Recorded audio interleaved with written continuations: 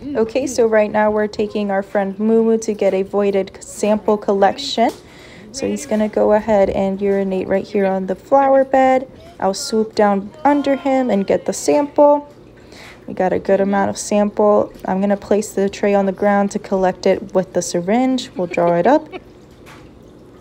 Nothing, absolutely nothing at all. She's a vet. So then the sample will be drawn up, and here it is in the syringe. Okay, so once the sample has been collected, we'll go ahead and take a sheet and write the patient's name and signalment on it. So our patient's name is Mumu. He's 3 years old. He's male. He's also neutered.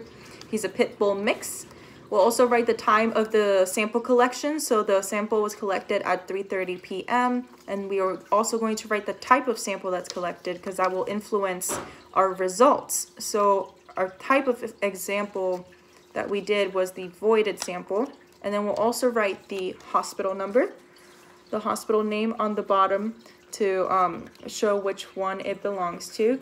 Once that's written down, we can go ahead and place it on top of our container, and we can bag it up. That way it's extra safe and it doesn't get lost, and refrigerate it until the time of testing.